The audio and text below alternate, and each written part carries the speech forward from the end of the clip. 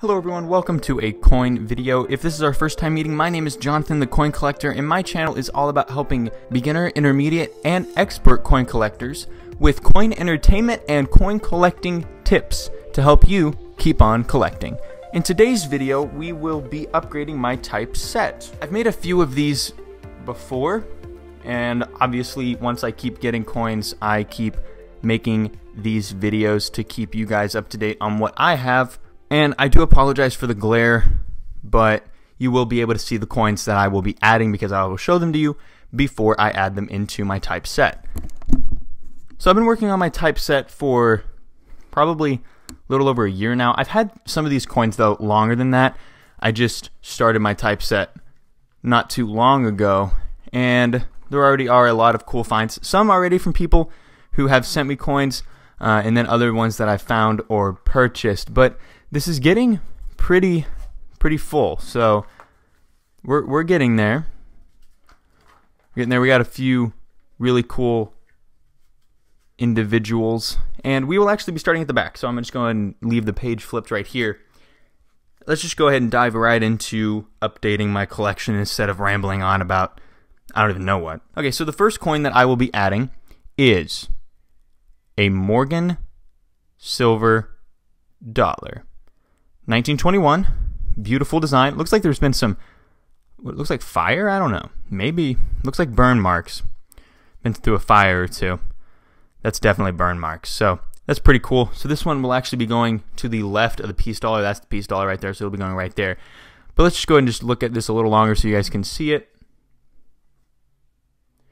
Really amazing coin. And Phil actually sent me this, and I'll link below to that video where I open up. Why can't I get this in? Where I open up the package that Phil had sent me. There we go. Man, that looks a lot better. Now there's only two slots there, which actually I need to add a slot for the American Innovators dollar. I think that's what it's called, the American Innovation dollar, which will go right there.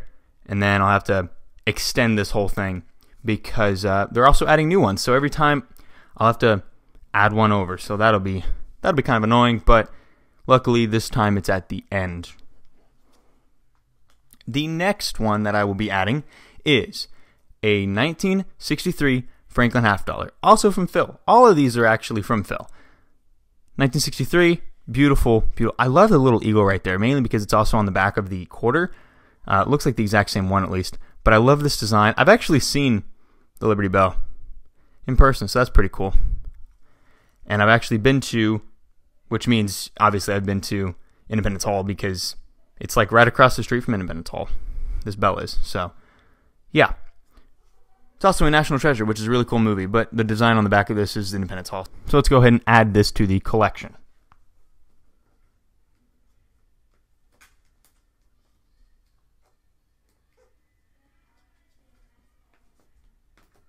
Wow, that looks a lot more full. Now there's only 1, 2, 3, 4, 5, 6 slots. Really? That's crazy.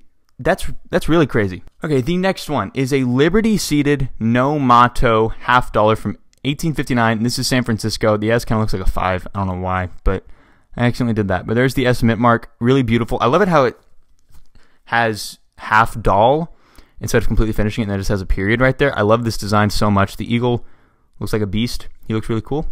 So let's go ahead and add that. This is actually going to be on the page before. So I believe it's... Let me check where this goes before I actually put it in a slot. It's this one right here. So this is the coin again. Beautiful, beautiful coin. That goes right below the state quarters design. And the only reason I picked Utah and White Mountain for state and America the Beautiful was just because they're S-mint marks, and I wanted to have S-mint marks in those just to be kind of more cool than just, you know, plain Denver or Philadelphia. So the next coin is capped bust 1835. This one actually, it's really cool because it has 10C on there instead of 10 cents or dime. So it doesn't actually say dime on here at all. Has a nice legend up top. Really cool. This actually goes on the other page, which I know, right? We're flipping a lot of pages today. It goes right right after this one, so right here. Wow, that one, well, I was going to say it slipped in nicely, but it still kind of did. Okay, wow. Now, that's more full as well. Really, really nice. We're filling up the collection. This is really nice. I think there's a total of 7 coins that I'm going to be putting in. Next is a 1843 half dime. Right? Half dime? Half dime? That's crazy. That's weird, okay? It's also weird that they made half dimes and nickels at the same time? No, they started making nickels in 1866, but they made half dimes and dimes. So I guess, wait, but they were making them at the same time, I think.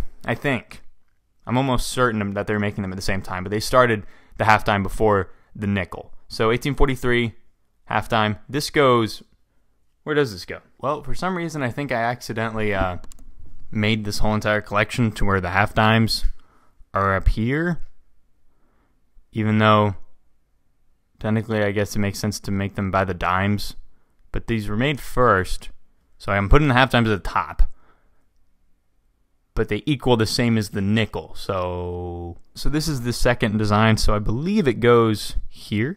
Yep, it goes second spot right there, but to go and look at it again, 1843, beautiful coin, second slot at the top. I don't know why I did that. Maybe it's like that in the normal book, the Dansko album for the typeset, which I'll link to in the description below. Okay, now that is added in at the top. It's a little lonely, but we'll try to find some friends for you soon, buddy, up there. So you're the only one on the top row. That's kind of sad. But besides the sad note, we need to flip the page again, okay?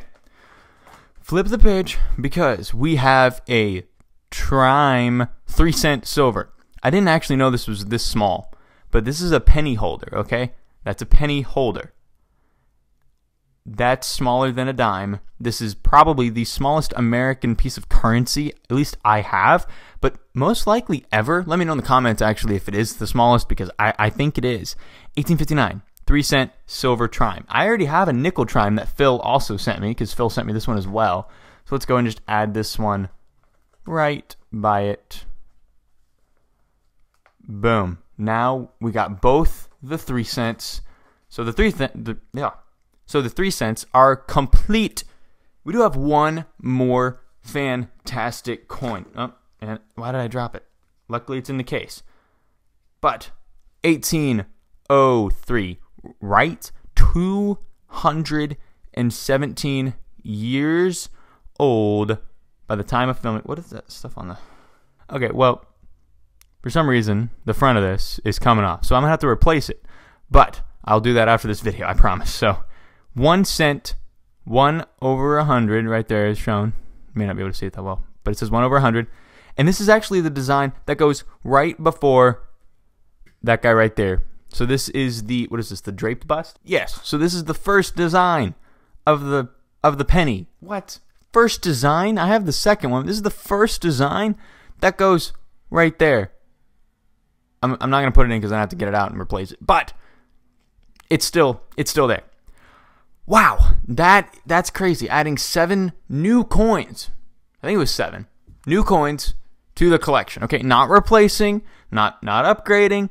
7 brand new coins. I hope you guys check out my other typeset videos because it kind of shines the light on each of the individuals. I would go ahead and start with my 2020 collection typeset video because that one shows all of the ones that I had at the beginning of 2020. And then I've made typeset updates where I have obviously been updating my collection, adding on to it. So if you want to see the evolution of my typeset collection, definitely go check that video out, and then also the playlist where I do these updates. If you're not already, go ahead and hit the subscribe button because I post 3 times a week. That's 3 coin videos, coin-related videos a week. And I'll let you in on a little secret. On Monday, so this video went up on a Friday, on Monday, I'm actually going to be posting a video where I talk about starting a YouTube typeset. Now, you'll have to wait to find out what that exactly means, but that is coming out on Monday, so definitely hit the subscribe button and the bell to be notified whenever that video comes out. That is it for this video, though. Go ahead and check out more of my content if this did interest you. Hope you guys are having a fantastic day, and as always, keep on collecting.